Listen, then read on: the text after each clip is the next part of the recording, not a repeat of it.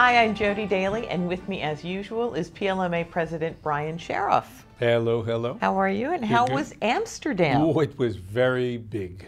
Define big. Big. In Chicago, we usually present about 2,000 exhibit booths from, let's say, 1,000 manufacturers. In Amsterdam, we use all 11 halls of the RAI Exhibition Center, so that's nearly 4,000 stands representing 2,000 manufacturers. And remember, in Amsterdam, we're talking about exhibitors and retailers from over 100 countries. That's big. Yes. Well, international has become a very important part of today's private label business. Retailers like Britain's Tesco, France's Carrefour, Germany's Aldi, and America's Walmart operate in many countries and often influence what retailers elsewhere do in the world. This is especially true in private label, where retailers eye each other for new product concepts, new package designs, and new ingredients. Well, market share tells the story. Two countries, Spain and Switzerland, actually have private label penetration of more than 50% by volume sold. Another four countries, Britain, Germany, France, Belgium, and Portugal, are up above 40%. The Scandinavian countries are near 30%, and even the former communist satellites of Eastern Europe are close to 30% as well. By comparison, U.S. unit market share is about 24%. Now, one reason for the growth of private label are economic conditions. PLMA recently commissioned a survey of over 10,000 consumers in 14 countries to find out their attitudes about economy, shopping habits, and buying private label. Joe Azzanaro was a senior research manager on the project, and he joins us from California. Hi, Joe. Hi, Jodi.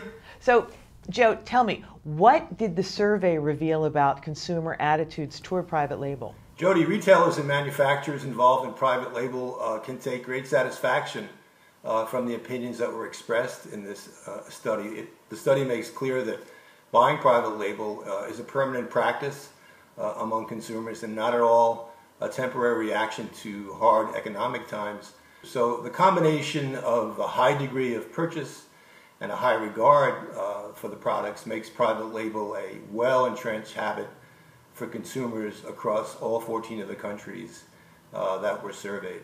Huh. Well, have consumers changed their shopping behaviors as a result of the economy? Yes, 2/3 of the consumers in this study said they altered their shopping habits in response to the economy. Among the habits they changed, half reduced their impulse buying, and half bought more own brand products. Consumers also credited supermarkets with helping them cope by offering promotions and budget brands and improving the selection of own brands.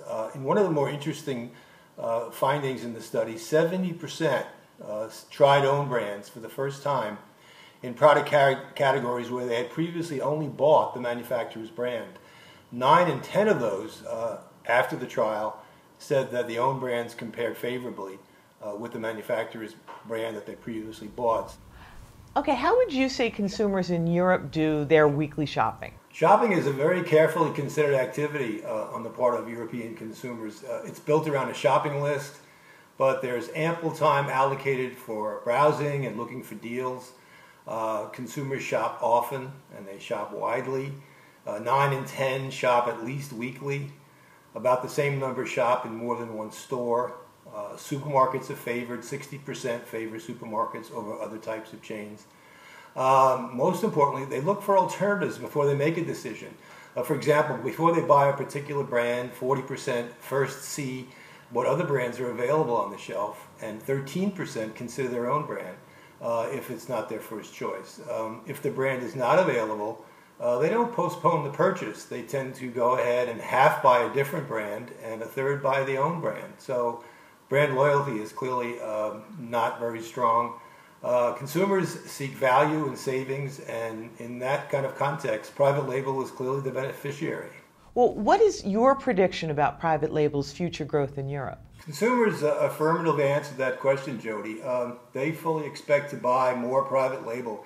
In fact, half told us they're buying more own brands now than a year ago, and more than 1 in 4 believe they will buy more a year from now. Thank you so much, Joe. The survey is particularly interesting because of the large number of participants. 10,000 is a lot of people to poll. The data had to be weighted by country so that tabulations would be as accurate as possible. The full report is available as a PDF by contacting PLMA. Just email research@plma.com. Now, this year's show in Amsterdam reflected the pace of private label growth. Phil Russo is publisher of the new magazine Global Retail Brands and covered the show. Hi, Phil. Hi, Jodi. So, how did the show look to you? I've been exhibiting since 2003 and have to say that every year has been better than the last. There was a real energy on the show floor that lasted until closing, and attendance seemed very strong. Well, what kind of products did you find on the show floor? Everything imaginable from more countries than I knew existed. I found two products in the Idea supermarket that made a real impression. One was a line of frozen baby food from French retailer Picard. The other was a selection of microwavable pet food from UK retailer Sainsbury's. As you see, the design and packaging of both are quite sophisticated, and the innovation proves that retail brands are indeed leaders in many categories. The spray eye drops I found in the new product showcase really caught my attention as well. It's a convenient twist on a rather mature product that's just plain smart and solves a real problem. What are the manufacturers saying about the private label business in Europe? Well, it's no surprise that Europe is facing some rather difficult economic challenges, but the manufacturers at this show are not startups with new venture capital. They've seen business cycles before, and private label grows even in tough financial times. With rare exception, everyone I spoke to is optimistic about the future and ready to explore new markets. They are, however, working harder than ever, and competition for market share is fierce. Thank you, Phil. Thank you, Jodi. Private label can be a difficult subject for coverage in Europe. You know, the French speak French, the Germans speak German. Lots of people understand English, but it's not the first language in most countries. There are national magazines like The Grocer in Britain, LSA in France, Lebensmittelzeitung in Germany, Aral in Spain. They all cover private label in their markets and in their languages. On the other hand, English is increasingly the language of cross-border commerce. So Phil is probably on the right track from that point of view. Well, it looks like we will see some competition for readers and advertisers, but competition is always good and expands the market in general.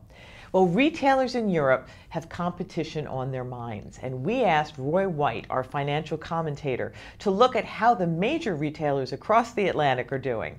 Retailers in Europe have been facing tremendous pressure as nearly every government is addressing economic conditions with increased taxes and reduced public spending. Spain is a microcosm of the crisis. Unemployment there is 25%. Consumer spending has tanked. Retail sales have steadily dropped each month for the past 2.5 years. One retailer, however, has bucked the trend. That's Mercadona. This 1,400-store chain last year increased revenues, generated a 19% gain in profits, and widened its market share in Spain by over a point to 21%, and it's gone to 23% this year. It has done so by sticking to the basics, especially SKU rationalization with brands and strong emphasis on private label that gives Spaniards maximum value for their thin incomes. Not surprisingly, private label market share in Spain is now over 50%, with Mercadona leading the way. Portugal's Jerónimo Martins. They're the biggest supermarket player in Portugal, with 350 Pingo Doce supermarkets that employ 23,000 people. They expanded into Poland in the 1990s via acquisition, an unlikely expansion for an Iberian company. Jerónimo Martins, though, is now the biggest grocery chain there, with 1,700 Biedronka supers and 28,000 employees. The net result? The Polish operations account for over 50% of the Portuguese company's revenues.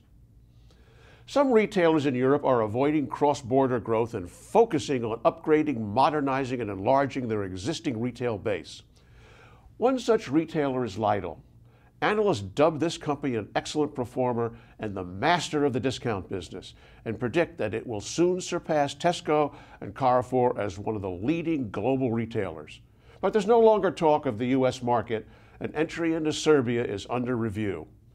Its new store format, launched in France, features upgraded in-store presentation, more fresh produce, and a more open-door policy on some branded products.